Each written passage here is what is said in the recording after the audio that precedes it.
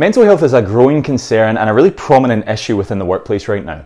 We spend most of our lives in work. We spend a massive amount of our week in work actually, and therefore the workplace has got a huge amount of power in the ability to deteriorate our mental health, but it also therefore has a massive amount of responsibility in the progression and the development of our mental health.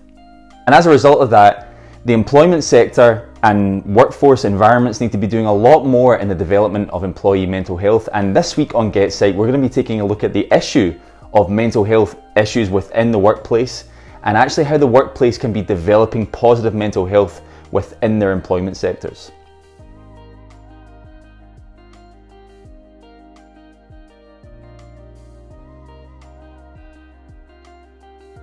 You don't need me to tell you about some of the issues that go on within the workforce right now. There's so much stress and anxiety that's attributed to our working lives, and more often than not, many people find their works just downright unenjoyable.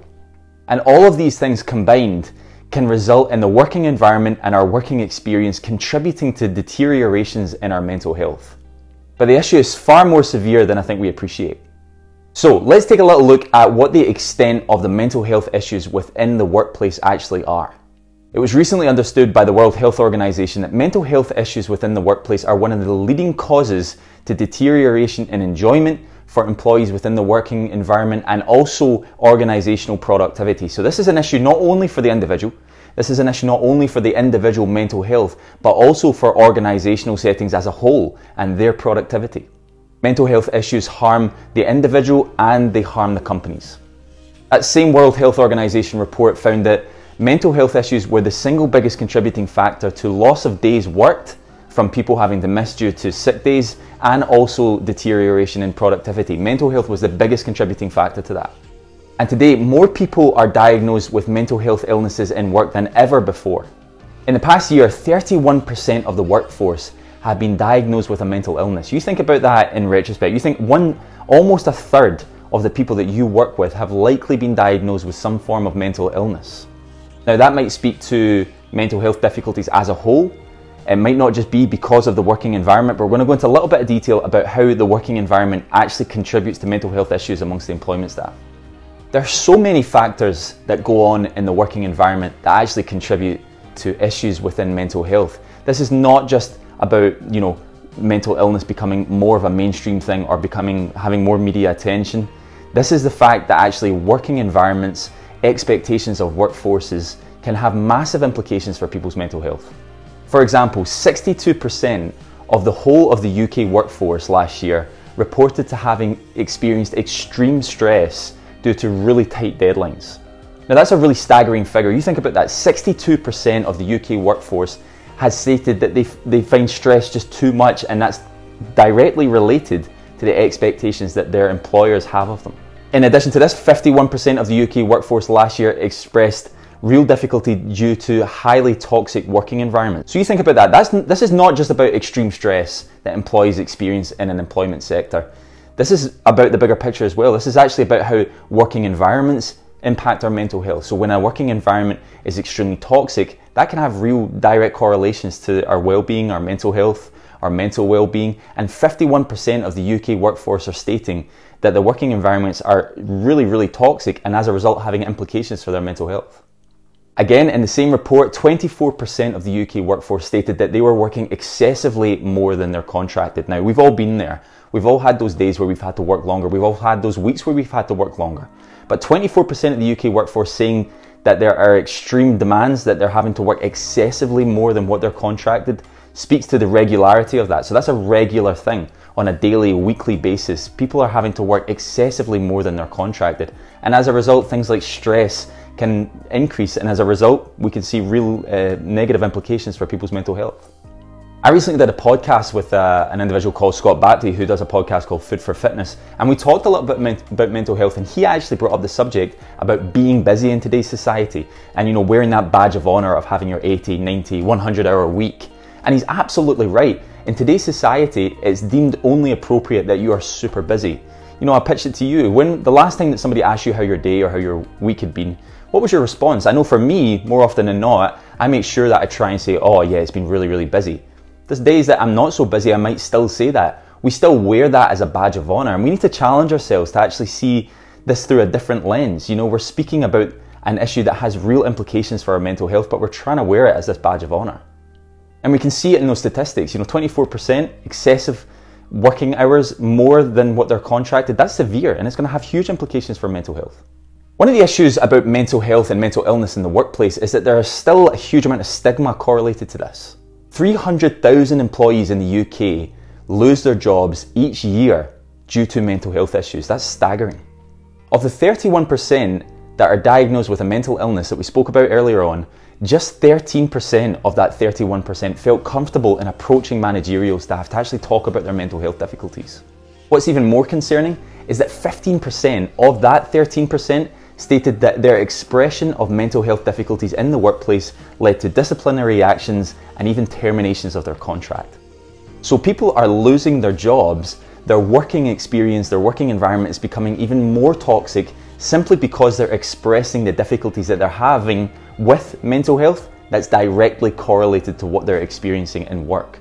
So in many ways, working environment is one of the biggest causes of issues within mental health, and it's also one of the biggest factors that's stopping mental health development, or as in development of positive mental health. It's simply not doing enough. Last year, Time to Change, an organisation in the UK, conducted a study of 2,000 businesses. It found that 56% of those 2,000 businesses would not hire somebody if they expressed that they had had a history of mental illness. Now again, you think about that, that's not as if somebody has a mental health illness right there and then. That would still be stigmatizing. But if somebody was to say, oh yeah, you know, I had an issue with anxiety or depression a few years ago, 56% of those 2,000 businesses stated that they would not consider hiring that individual because of that mental health difficulty that they had experienced. Now that same survey sought not only to understand what employers thought about mental health issues, but what employees and what their experiences were of mental health issues within the workforce. And 92% of employees stated that discussing mental health issues would likely damage their career. Now that's a vast majority of people that are stating that talking about mental health issues or talking about mental illness within the workforce is still highly stigmatized, to the point where their career could be damaged. This is an issue not only reserved for within the UK. The European Agency of Health and Safety within the Workforce conducted a study of 31 European countries and found that 40% of employees within those countries stated that they absolutely would not talk to their managerial staff about any kind of mental health issue that they were facing. Not only would they not feel comfortable in talking about mental health issues, they wouldn't even feel comfortable in talking about the factors that contribute to those mental health issues. Things like excessive demands, tight deadlines, excessive stress. These kind of things that you should be talking to your manager about, and if left untreated, can lead to mental health issues. They still weren't comfortable talking about those factors. This is a hugely challenging issue, and many know who watch GetPsyched that one of my main passions is in men's mental health. My other main passion, one of my real passions within mental health, is mental health within the workplace. The workplace has got such power in its ability to deteriorate our mental health, and it also has massive responsibility in the development of positive mental health. We spend at a minimum 7 or 8 hours a day in work. As a result, the workforce has got a huge responsibility for our own well-being because it contributes so much to our well-being and because of the amount of time that we're actually in that workforce. This is a kind of double-edged sword. So much of the factors that contribute to mental health are ones that we experience in work, and we're still not experiencing enough support and benefit from the workforce in order to improve our mental health. Now, like I said earlier, this is not just an issue for the individual. This is also an issue for the work environment themselves, for companies themselves. Mental illnesses in the UK cost UK businesses £30 billion last year. That was primarily due to leave from work and lack of productivity. In the USA, it's $189 billion that was lost last year. Now that equates to $1,200 per worker per year. Now that's staggering. There's so much profitability, there's so much production, there's so much money that's being lost for businesses across the world due to employee mental health. So with all these staggering statistics, all these really scary insights and facts, you might be asking yourself the question, what exactly should workforces be doing, and what can you do as an employee to help improve an understanding of how the workforce has its role to play in the development of positive mental health? Now, it's true to say there are plenty of workforces that do consider the mental health of their employees and do consider the well-being of their employees, but research has recently stated that many of the external interventions or additional interventions that are utilised to improve the well-being of employers. It's around about things like healthy eating and exercise programs. These are the kind of things that are primarily focused on. Now, don't get me wrong, this kind of stuff is really important, but there is still a lack of consideration about mental illness and mental health within the workplace. A recent study was conducted in the UK that sought to better understand the interventions that employers utilise to help with the well-being of their employees. This survey found that the interventions utilised were not very helpful often, and they were seldom subjective enough for the individual to appreciate. These were really objective interventions that just looked at what healthy eating meant or what exercise meant, and it didn't get down to the nitty-gritty of what those employees actually needed. So what are some of the things that employers should be doing? Well, in my opinion, every employer, every organisation, every company should have what's called an employee assistance program or an EAP. Now, these can be relatively priced. They can be from, a couple of hundred a year to much more than that, but around £500 a year is what a company has to spend for when their employees, when they have a staff force of around about 10 people.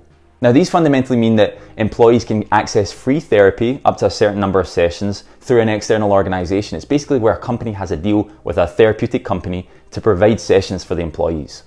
There's also something to be said about online resources and access to content online that employees can access through the organisation that can help benefit their mental health in their own time. There's also definitely something to be said about a change in working culture. In many countries in Europe, such as Sweden, there's been introductions in things like a 5-hour working day. There's some companies in Sweden that have introduced this culture where they work from 9 AM to 2 PM 5 days a week. They found both increases in employee well-being and employee mental health, and also organisational productivity in just that 5-hour a day time frame. There's even been other countries that have implemented a 4-day working week. Now, these come with no changes in salary, but basically what would happen is employees work from Monday to Thursday. They have Friday, Saturday and Sunday off. And again, they report both increases in employee well-being and mental health, and also increases in organisational productivity and profits.